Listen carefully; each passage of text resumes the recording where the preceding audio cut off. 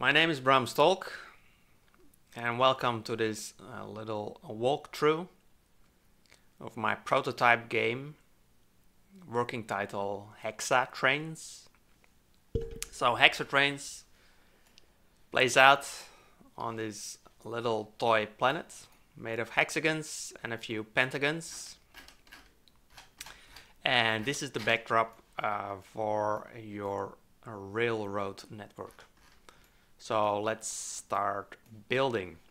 So navigation is pretty standard. You drag the globe with your left mouse button. You zoom in with your middle mouse button. Drag with left, and you can rotate it with the right one. So yeah, let's get started and build some tracks.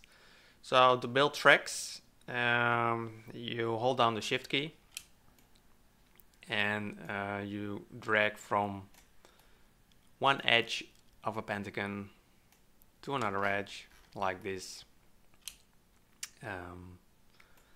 So let's say we want to hook up this factory like this. It's just a matter of shift and drag.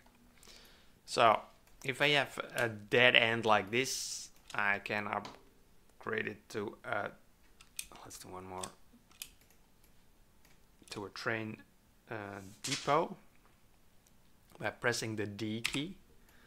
And depots have one way in, one way out. So if a train has left this factory, it can enter the depot or maybe go straight ahead.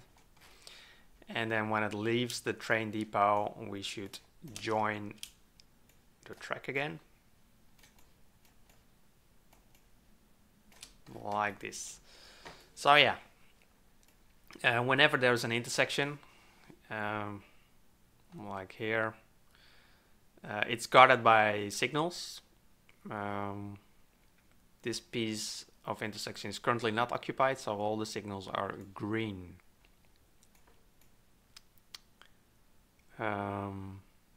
This signal here is red because this is a one-way track. Okay, so we can upgrade a piece of straight track like this to a train stop with the S key. Just hover the mouse over the tile and press S, and now we've got station 00.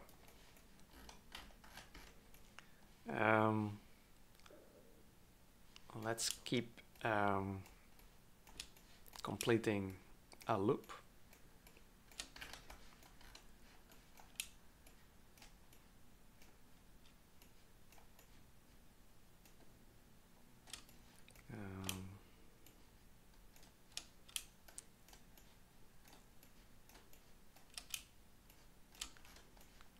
Like this. So now we've created a loop, and then we can select the depot, and here there is a little button that says buy, so we can buy a train. And now we've bought a train and it has no route assigned, so and we can tell it what route it should take. Let's say we want it to travel first to station 0, and then it should visit this factory. Let's go. So the trains will automatically plan their own routes and will of course stop at their assigned stops. So now it's stopping at station 0, and now it will stop at this factory. What is this? This is factory 1, and it will go straight through factory 0 because we have not assigned it as a scheduled stop. So this train is happily moving along now. Let's add some more stops here.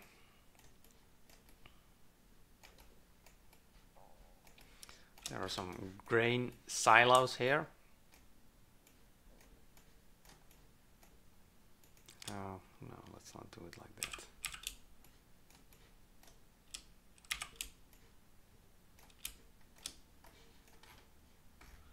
And let's buy another train. And this train will go to the grain silo. And then maybe we'll also stop at this factory.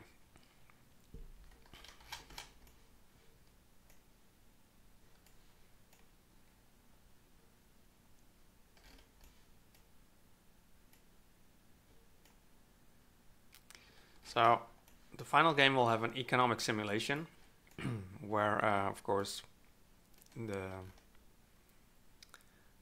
financial reserves of your company are accounted, and there will be an economic simulation for the train stations and for things like cities that provide passenger traffic for stations. Let me show you what a large station looks like. So with Shift S we can build a larger station, and let's give the train here the option to enter this large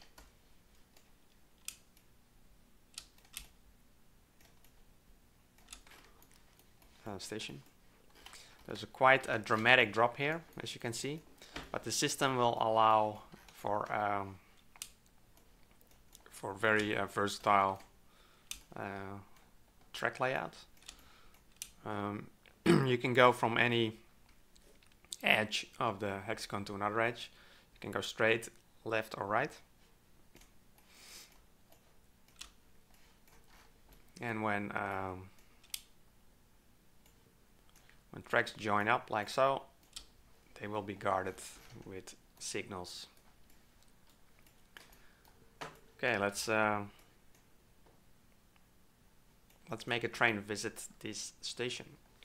Let's buy another train and tell it to go to that station, and maybe where else? Maybe the factory. And it's on its way.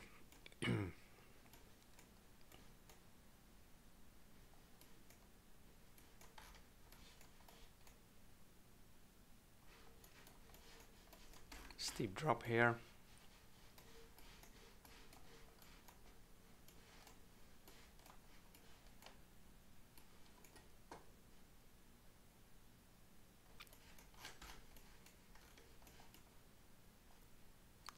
Now this train will be waiting because the section of track was occupied. So currently the trains do not back up, they do not reverse. So you need to give them a loop to turn back. In the final game I might put in a reverse gear for the trains, so that if there is a deadlock contention for a piece of track, then at some point one of the trains can decide to reverse gear and back up to clear a section of track. But for now it's best to have a designated travel direction. Here I've got all my travel counterclockwise in this fashion. If you're not careful and you let trains take shortcuts back onto the track on the other direction, you will get deadlocks currently. Okay, this is a short walkthrough. I hope it gets you interested. If so, check out the project Hexa Trains on Kickstarter. And until next time.